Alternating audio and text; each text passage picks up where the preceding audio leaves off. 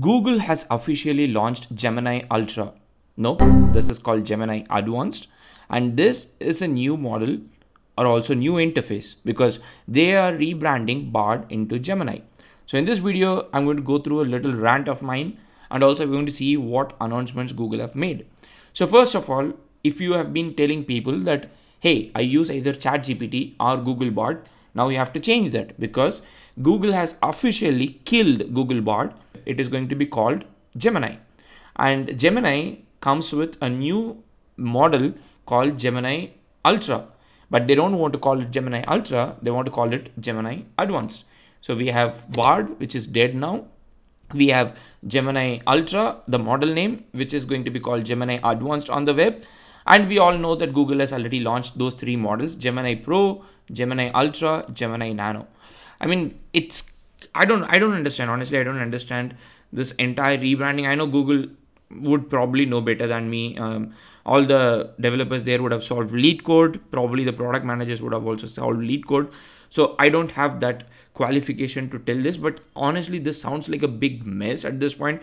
I mean, you have got companies with the name Hugging Face, ChatGPT shining all around the world. So why do you have to do this rebranding only when people have started using the word Bard? Like, I mean, I don't know. Maybe that's enough of rant. So what is happening here? The thing that is happening here is Google has said this is the next chapter of their Gemini and bunch of things. One, they are announcing Gemini Advanced, and Gemini Advanced is nothing but Ultra. So this is the Ultra that was never released.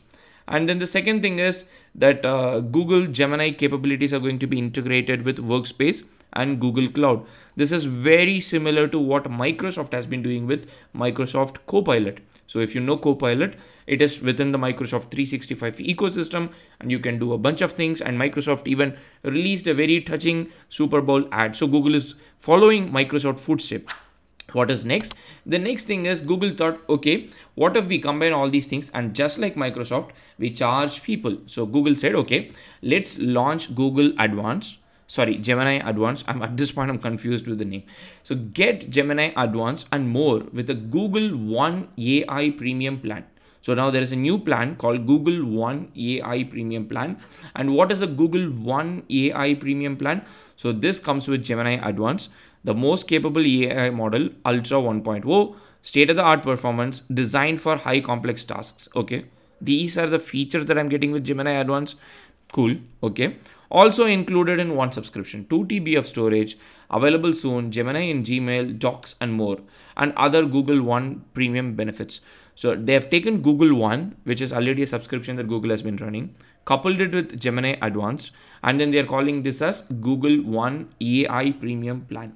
For the first 2 months, you can start using it for free, but after 2 months, you have to pay, like in India at least, you have to pay almost like 2,000 rupees, which is I think equivalent to $20 outside India. So if you are using Google Bard, now it is going to be called Gemini, and I can already see the rebranding here. Hello Abdul, how can I help you? This is Gemini. I think the basic version of Gemini is still the Gemini Pro, which was powering Google Bard. Now the Gemini Advanced will come to you only when you upgrade, and once you click to upgrade, you will be taken to this Gemini Advanced screen, which I was just showing you. So you can start the trial and then use it for free for the 2 months.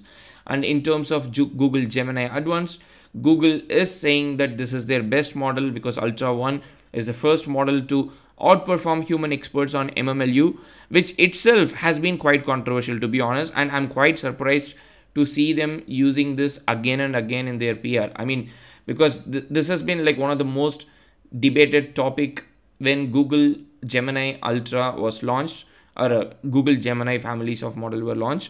So which uses a combination of 57 subjects to including math, physics, history, law, medicine, and ethics to test the knowledge and problem solving abilities. So we need to still see how this model is doing. They said in some test that they did where the third-party reviewers actually preferred Google Gemini over every other model. Let's see. Let's test the model and then see. But for today, if you want to know, Google has kind of either launched a new model or rebranded a new model or killed an existing product. I think Google has done a bunch of things. And one thing that is clear is they have launched a new premium plan. Let me know in the comment section if you will buy this premium plan. I know it's an easy decision for people who are already Google One premium users, but for people who are not, will you buy Google One premium plan just because you have got Gemini Ultra? I think it's a very interesting proposition, to be honest, because one is you pay for ChatGPT Plus, you don't get a lot of stuff. But on the other hand, you pay a lot for Microsoft, but maybe you don't have everything in Microsoft ecosystem. Now Google is coming and saying that, okay, pay me the $20. It's almost like every single company is fighting for your $20. So Google is saying, pay me the $20 and we will give you everything that is in Google One Premium with some AI to it. And I'm planning to test Google Gemini Ultra Advanced, the latest one. See you in the video. Happy prompting.